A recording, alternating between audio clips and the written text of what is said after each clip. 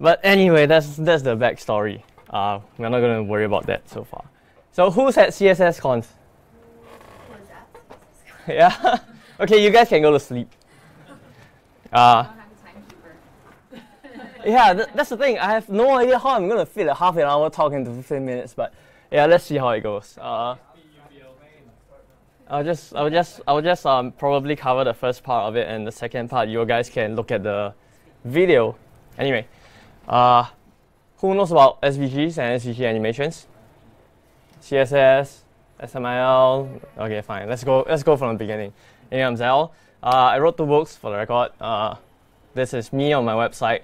Freaking long name. I have no idea what I'm thinking. I'm gonna change it soon. So slides for this is on this link, as you can see. Basically, the overview will be some simple SVG stuff, the simple ones.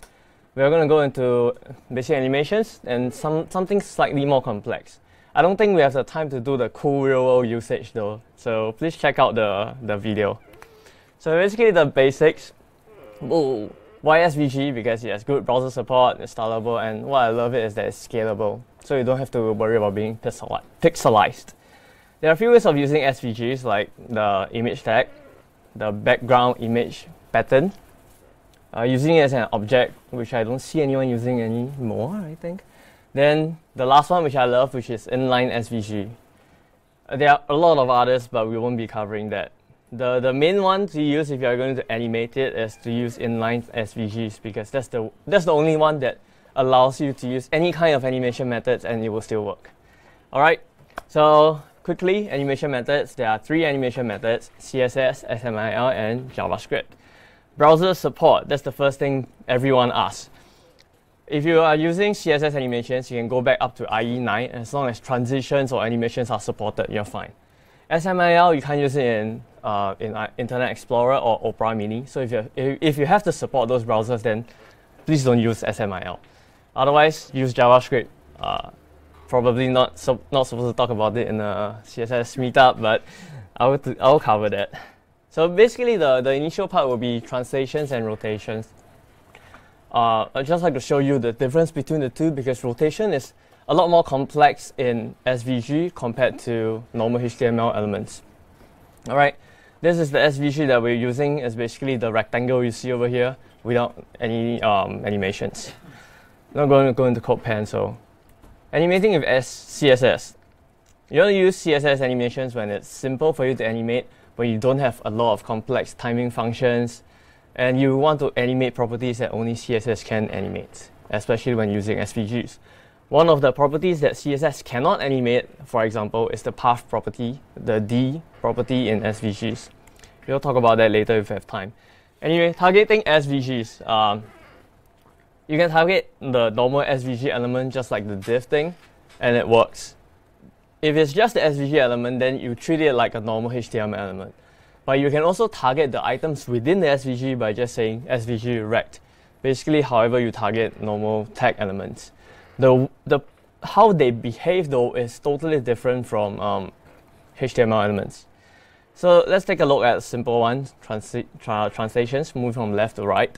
Basically, if you say transform 100 pixels, which basically you guys should know, not too much of a problem. You can also use animations. In addition to translations, the only thing is to use the keyframe syntax. But when it comes to rotation, all hell breaks loose. If you say rotate 360 degrees, if you take a look at my mouse and how it rotates, it goes out of the box and it comes back again. So what this is happening is that for SVGs, right, it actually animates around this origin point on top left corner. But for normal div elements, it animates like the center point of the element itself, which is why this is slightly confusing. One way to fix it is to set the transform origin to 50%, and it works perfectly fine in Chrome and in IE and Safari. But this breaks in Firefox, because Firefox doesn't allow you to use percentages transform origin. If you want to, you have to use pixels, which I don't think we want to use it anyway. So that's the basics for CSS. And now let's go on to SMIL. SMIL is when you want to use simple animations again, because complex complex animations will take a hell lot of you. And you need more control compared to CSS. Because CSS, you can only trigger animations on hover or with the keyframes. With SMIL, you can use things like click or click plus 1 second or some other thing animate, wait for how many seconds, then this thing animates again. So this is one of the benefits of using SMIL. And if you need IE or Opera Mini support, please don't use SMIL, you're going to kill yourself. The way to use SMIL animations is to use the animate tag. You can use it in either one of the two ways, meaning put the animate tag within the SVG element itself, or you can use an ID and link to it. So the basic animate tag has 4 attributes. The attribute name, which is the thing that you're going to animate, the from, and to, and the duration. Okay? So SMIL translation, here we're going to translate x, which is the x value on the left to right, from 50 to 150 at 1 second when I click on it. So this is how it works. You can click any number of times and the animations will repeat by itself. There is also a second way of animating SVG elements, and that's with the animate transform tag. So this animate transform tag uses the translation thingy, like almost like CSS transforms, to transform the box. So you use the attribute name as transform, and this will give you a new type of translate. Then you will say x and y to x and y, duration, and begin, and stuff like that. Okay, basically it's going to be the same. And in rotation, well, once again, this time around we are going to use type rotate. But once again, you're going to have the same problem of it animating outside of the box, because it's going to animate around the top left corner again. How we can fix this is to set the origin point by calculating it yourself to say 100 and 100, which is the center of this SVG box over here. And now if you click it, it rotates. But of course, you can't use it on IE or Opera Mini. So if you want to rotate SVG elements, please use JavaScript, even though this is a CSS meetup. Yeah. If you want to do more than one animations, you have to use more than one animate tag, because each animate tag only supports one property. So let's say if you want to do a change of color, you have to add the second animate tag, then begin with a specific ID like rotate, and you select begin. Stupid Grammarly. Yeah, begin, rotate, and things like that. So if you imagine you have a lot of different animations, then your whole HTML document will be super duper long. Okay. Thirdly, animating with JavaScript. So you use JavaScript for complex animations, and when you need to support all browsers, and especially rotating SVGs, which is a pain in the ass. So anyway, libraries you can use are GreenSock, GSAP, or Snap SVG. There are more than that, but these are the two that are widely recommended.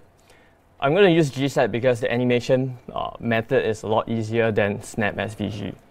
So adding GSAP. The syntax for GSAP is tweenmax.the method, then your elements, the duration, and the destination properties. So let's just say, for example, here is that we're going to animate the rectangle such that the x goes from 50 to 100. It's just like this. So you just say attribute to. This attribute over here is how GSAP does SVG.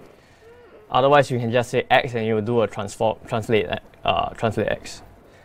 On rotation, if you just say rotation 360, it's going to go slightly different from everyone else. It rotates along its own origin, which is kind of funny. But the good thing is that you can add transform origin 50-50% and it'll rotate around the center. Now, let's say if you need to, for some reason, rotate around some point in the SVG element, you can set the SVG origin. Right now, we're setting it to the bottom right, and it goes to the bottom right. So this is something that other methods can't do. So rotation with JavaScript is has the best support so far. More complex animations, basically what we're doing is this. The basketball bouncing thing, and in tribute to Hui Qing over here. So the things you see is that there are 3 things happening over here. Translating X, moving from left to right, you have bouncing up and down, and then you have the basketball rotating. So the SVG is basically you have a lot of paths. I'm not going to go into code pen because it's going to take too long. So what you're going to do is that the paths over here, the 3 paths over there, are the paths like you see over here, which is very long. Then you have to set different classes so that each class can rotate one aspect of the ball. So then we are going to do animations with like ball X, ball Y, and ball rotate. Each one will do one of its job. And it's not too difficult to do the animation thing. You just have to say like transform or rotate for X and rotation. The hard part comes when you have to like bounce the whole thing, because in CSS there's no easing called bounce. You have to set the keyframes with the timing functions and then calculate the height that it's supposed to be at, which is kind of interesting and hard. Then you get something like this. Why Jake did all this just by throwing basketball? Yeah. What's this code nonsense? Yeah, I have no idea. I just use gravity.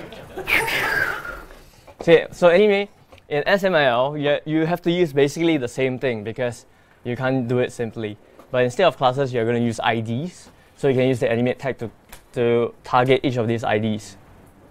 So ball X, transform 0 to 600. Rotation will be like around the origin point of 50-50, otherwise you have some problems. Then the animate tag, which is kind of difficult. Basically what it's saying is that the values will be 0, 300, 150, 300, the kind of bouncing values.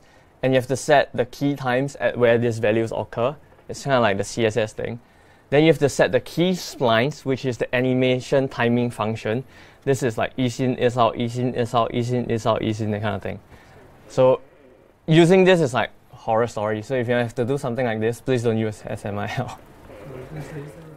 Can we do that later after the whole thing stops? Like, there's Q&A later. So basically it's going to be the same thing, okay? But if you're going to use JavaScript, you can use it simply, especially with gset.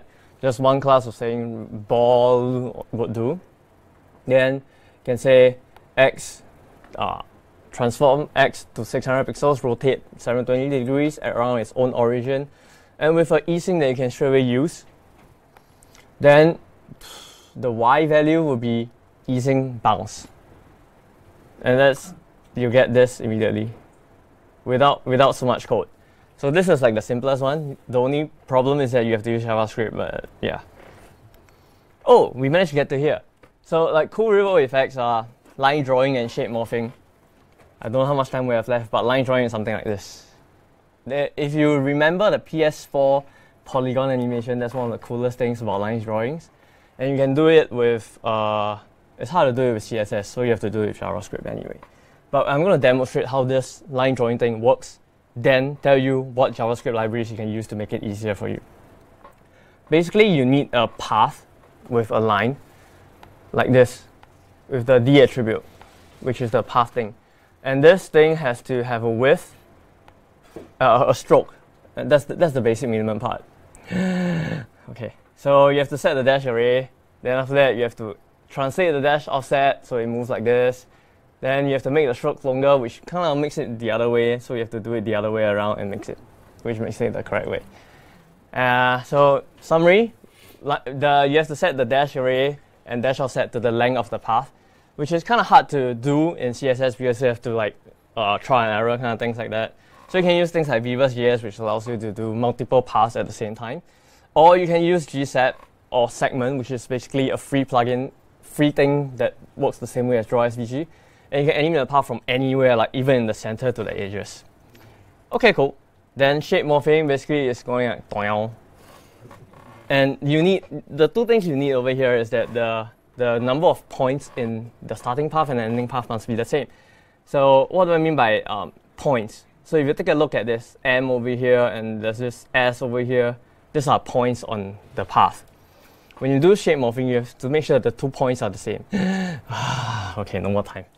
So two ways to do this. You can use the gsep SVG morph SVG plugin, which is paid, or you can use Snap. Gsep basically, gsep native doesn't allow you to do that simply. So you can do it with like saying a start path and an end path in gsep, then morph it to the end path, then morph it back to the start path when it's done. this is how it looks like. Sorry, I got no time to go into the code. The cool thing about GSAP is that you can morph any number of points. You can go from a circle to a rhinoceros, back to a star, and go into some elephant shape. And these points are complex. It's not doable in any other way other than this Morph SVG plugin, which is, if you want to buy it, it's totally awesome. But if you are cheap and, like me, don't want to pay money, then you have to use SVG, Snap SVG, which what's this? The same path, then set the starting ending path. Then if you have animate first, with this Mina easyn, which is like the Snap SVG easyn thingy. Okay, so this is like the start, and then you have to, after the start, you have to go back to the original path with some elastic easing in, which allows you to get the effect. And yeah, shape morphing summary, paths must have the same number of points unless you use Morph SVG. And that's the end, yay! Good job. Who has animation questions? SVG animation questions. I was just wondering if with Smill you could dynamically generate and with SVG you had tools to just generate the path data. So that, I mean, because with JavaScript you're obviously using a library which is a level of abstraction, which is great. I mean, I love JavaScript, but when you're using SVG and Smill, you're actually using browser technology directly, which is a good thing. So, are there any sort of tools to make it easier to generate? Well, I don't think there are any tools to make it easier to generate paths. So, what you're saying is like creating the shapes, right? Generating the paths. Yeah, that's right. Well, it would have to be some kind of doing. Yeah, you probably don't want to write the path yourself, like in there. So basically, you use things like Sketch or Illustrator, some vector thing to help you draw. And you export it, and then you have to like clean it up yourself after exporting it. Yeah. For that, right, Illustrator is much better than Sketch when it comes to exporting cleaner SVGs. So you might want to look at Illustrator. Just the only problem is that I don't know how to use it. What about Inkscape? Sorry? What about Inkscape? Haven't used Inkscape. Sorry, I can't comment on that. Okay, awesome. Anyone else? What are the performance considerations for SVG? Sorry? Are there any performance considerations? Not that I know of. I mean, traditionally it's all very bad. Is it worse than normal? What do you mean by traditionally it's not very, it's all very bad? I mean, any kind of animation, there's a danger of too much. SVG is pretty native for the most Yeah. part. Yeah. So because it's quite native, it's quite fast. Usually there isn't any problems with animating. It's kind of like animating DOM elements. The danger here is that if you add too many animations, then it's going to start lagging a few. Which I always notice sometimes. Then if you're starting to animate it, well, this is one how do I put it? This is one debate that's going on like forever between CSS and JavaScript animations. They always say CSS is better, then someone says JavaScript is better. Sorry. So there's this ongoing debate that you can have a look. I think it's on CSS Tricks, where the author of GSAP wrote an article about comparing the performance metrics on animating with CSS and animating with GSAP. Might be worth a look, but generally speaking, I think both are fine, as long as you don't animate the properties that forces repaint. Like, so try to use like transform, opacity, and things like that, and not width and height, for example. Should be fine. Basically, like with animation, you'll get things, if you're trying to use jQuery to animate, it's generally bad. If you're trying to use any library to do anything, then don't. So you stick with the things that are already reasonably quick. After that, you get into the basic principles for design. If you're trying to write something for a PlayStation 4, you need to know what the limitations are of the hardware and the software. So even though, so you start yourself off at that reasonably fast point. So no jQuery. From there, it's just down to what the hardware limitations are. But as long as you just give yourself that head start by using the proper things, SVG animation, for example, then it's not that bad. You can still ruin it if you try, but I always ruin it. Yep. What's Simon Swain use for his stuff? Acid, I think. What No, methods? oh, you didn't mean why he talks about. Or does he? Well, I have to talk like twice the speed. For his games and stuff. Canvas. Okay. All Canvas. So there you go. So even Canvas is quick if it's. Yeah. Or you can use WebGL. Yeah, but again, you make sure you've got that reasonable base before you go crazy. Yeah. If you want a challenge, you can debug my CSS configuration website and see why it sometimes works when you start scrolling and sometimes it doesn't. If you find the developer who wrote that, then I've spent hours trying to figure out why sometimes it blinks and sometimes it doesn't. It seems to be some memory swap between like normal memory and GPU memory or something that sometimes happens and sometimes not. there's another question over that way. Oh. I just have to comment, like from my experience, as long as you're animating less than 1,000 DOM elements, that is fine. So if you're using above 1,000 or 10,000 or hundreds of thousands, then SVG may not be the best choice. So for example, it's the D3JS, which of course animates SVG. The Mike Bostock has an example which actually has a canvas wrapper around it. So if you are animating like 1,000 objects, then you may want to use canvas wrapper instead of animating SVG, because that would create a lot of reflows and your browser may actually just hang. That's the pro, just listen to him.